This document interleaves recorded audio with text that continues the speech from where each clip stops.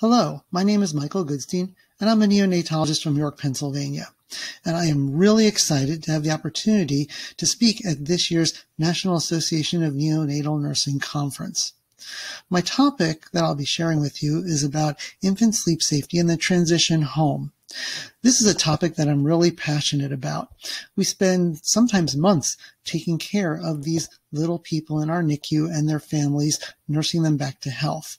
And unfortunately, the babies that go home from the NICU are 2 to 3 times more likely to die of SIDS compared to healthy full-term infants. So it's of critical importance that we provide the best information possible for parents so they can make good decisions in terms of infant sleep safety once they get home.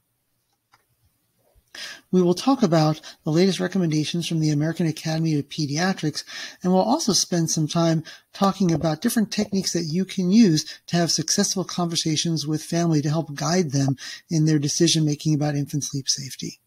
I am really looking forward to our conversation, and we'll be talking soon. Thank you very much.